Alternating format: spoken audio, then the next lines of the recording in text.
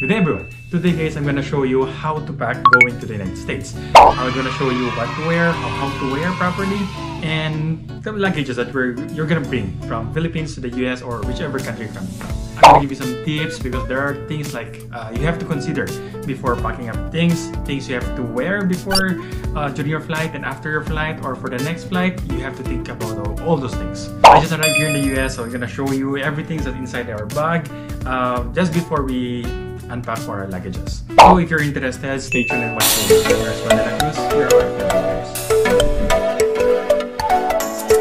So guys, disclaimer, this is only based on my own personal experience and my own personal knowledge. Okay, so on this side are my luggages. You have to have like 4 sets.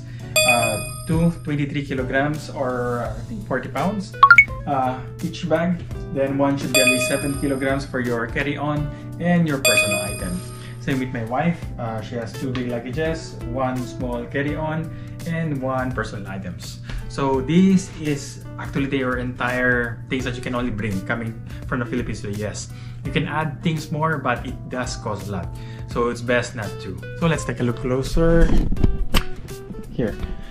All of the bags that we bought, mga kawan, is all with TSA locks. Okay? Remember this logo? You have to buy those things. This bag doesn't have a specific lock on it, so we bought TSA padlock. See, there's a logo here, so whenever they need to open this up, they don't have to break your padlocks and then put it back. Sometimes when they break the padlocks, they cannot return it anymore. So this one, you don't have to have a padlock anymore. Then my bag, and remember I told you before, it's nice to have this along, and my personal bag. Then for my wife, same thing.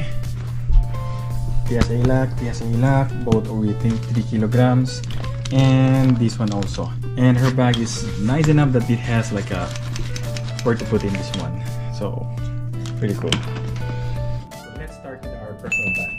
Okay, so this is my laptop bag, mga kawan. So here, of course, I have my laptop and most of the gadgets. But before that, I'll show you something. Inside our personal bag is another smaller personal bag. For us, it's more convenient to travel this way. This is where we put our wallet, cell phone, passport, small important things that we have to carry on and within reach, like chargers or power banks. So we put everything here. So whenever we're in a plane, it will be easier for us to get everything. Just make sure this thing fits in your personal bag so you won't have any problems. Because some of the airport authorities, they don't want you to have an extra personal bag. So if they see you bringing this one and this one separately, they might tell you you have to pay or put it somewhere else or discard one of the bag because it's considered additional personal item and you're only allowed to have 1 personal item bag. So like I said, a wallet, I have our comb, I have my toothbrush here, I have my headset, cell phones, of course my camera, that's which I'm using right now. Then of course something to help me slip by, and my mask, extra mask, and I think that's it mostly. A few coins and keys, of course. Next will be this bag. Here bag is my most likely a gadget bag. So first, my laptop. I really have to bring my laptop with me, and you can't put this in your check-in baggages, so you have to put this in your personal items. And the reason why I put this in your personal item and not on the carry-on luggages is because during the inspection time or whenever you pass by those x-ray machines or scan machines, you have to put this out. Sometimes they do ask you to put this out and all your gadgets. So for me, I'd rather have this in one place that I don't have to open everything up during those inspection time. Okay, so usually this one will go through without any problem. So this one will be the one that I have to put it out. Like for the laptop, most of the gadgets or items that are bigger than the cell phone, you have to put it out in some places. But most of the things inside here are not that big, so this is the only thing I have to put out. Then like I said, gadget items. So here I have my mouse, my charger, memory banks. I do have a lot of this. Then here my extra camera, extra batteries, whatever batteries that you have or items that has batteries in this, you have to put it in your personal items or in your carry-on luggages. Never on your check-in bags, okay? Chargers, cords, I do have the Roku app here. Here. remote has a battery on it, so I have to put it here also.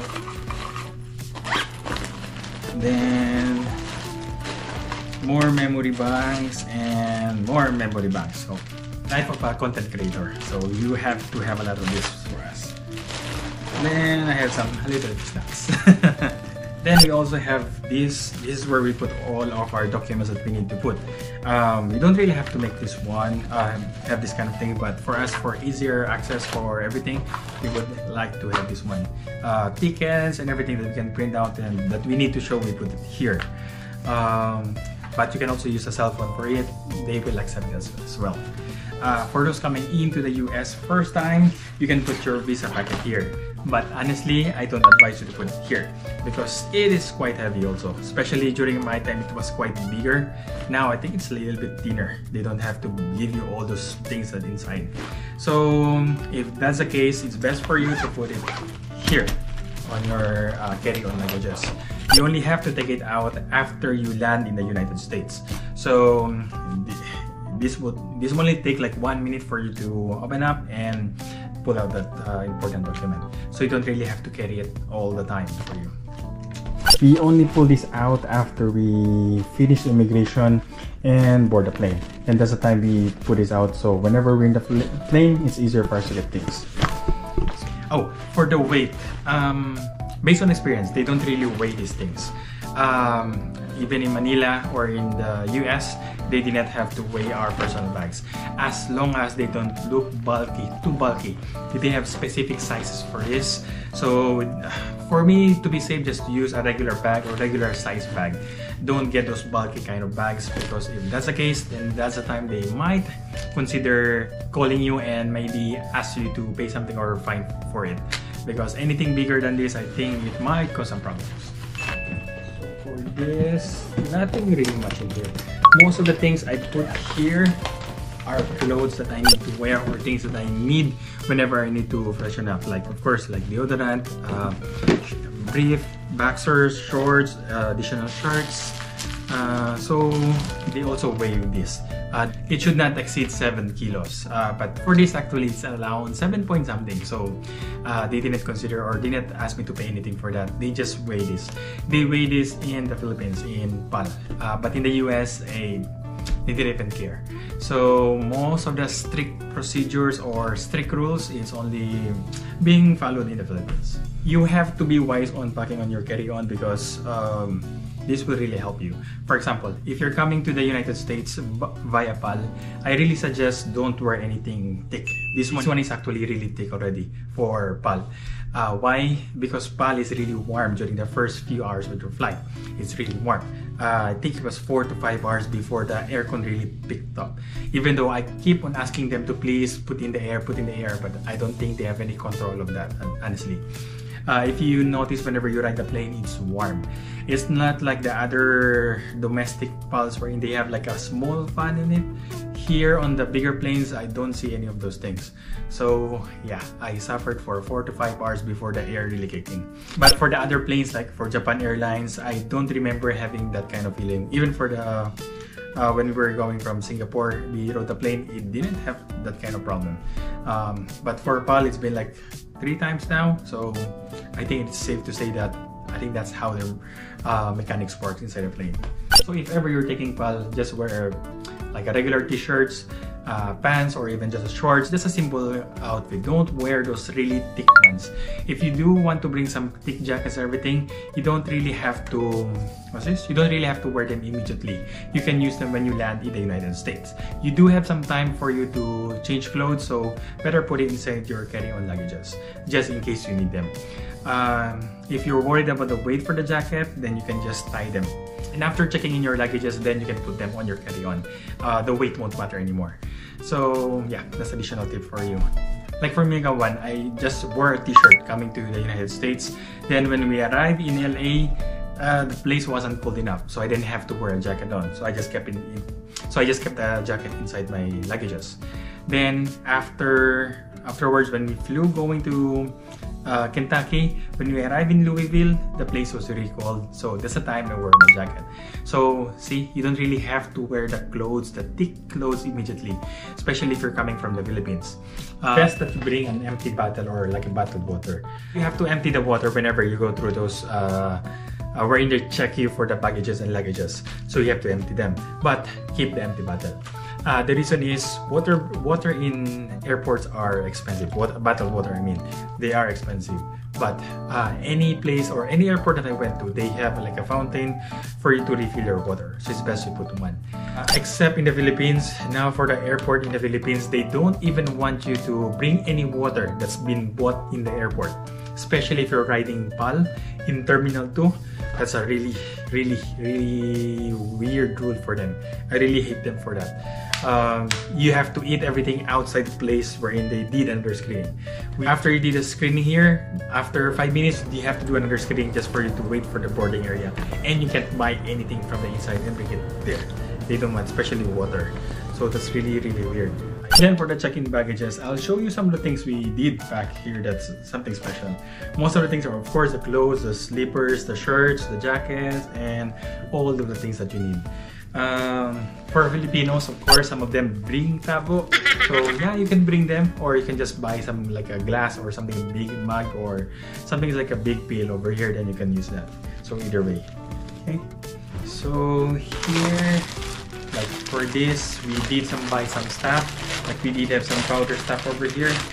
Like here, chicken pianggang. It's like a specialty in our small city. And chula itum, like a specialty for the food for the Muslims. So this is really nice. So we put them inside this Ziploc bag. And where's this? Yeah, San Marino tuyo. Si Mrs. to. So for bottles, we do put something like this just to make sure that it won't break. They sometimes ask you if there's something breakable there, but they still don't really take care, so it's best to put something like this. We do put them in Ziploc because some of the bags, if just in case this will break or the bottle will break, it will leak, so at least it will be inside the Ziploc bags, so it won't really matter. You can buy this in any SM market, so you can use them. So it's like a one-time use. It's very common here in the US, so we are also using this. So like same thing with perfumes, if ever they break, it will be inside the bag. Fancy! Request. Actually, hindi ko yung brand na gusto niya nagpadala sa amin. Sorry ate. Gusto niya yung sunflower. So, dito natin yan. Yung mga pasalubong, of course. Yan. Hindi uso magpaputi dito mga kawana. So, mahal yung ganitong bar sa atin. So, it's expensive. Here in the US, no one really wants to be like really white except for the Asians and more dark colored skin. Most of the white or the white race, they really like our skin color. So, like for me, I don't anymore buy these things. But some of our colleagues here still use this, so we're just bringing them as pasalubong. Here's like specific delata del mundo. Request ng brother ko, so we have to bring this. So this is peanuts, like personally cooked peanuts, requested by my cousin in Arizona. So and it's my auntie who did this, so she's really asking for this, so we brought this from Philippines to the US. They were even asking us to bring 10 kilos. But no, I can bring 10 kilos because I have a lot of things also to bring back home and other pasalubong for other people. So I just leave it to 3 kilos for them, for the peanuts. I do have some more here. Then I do have some of my other gadgets here, but all the gadgets here, like accessories for my camera and vlogging, or doesn't contain any batteries, so I put them here. I use a Ziploc bag also to organize myself, so it does help for me. See, this is the. So make sure the sizes for your luggage are within the scope that's been posted in the TSA for your airlines. Weight, most of the weight are like usually the same format, but some of the airlines do have different weight allowances. I think Japan Airlines before was like 10 kilograms. I think that was before.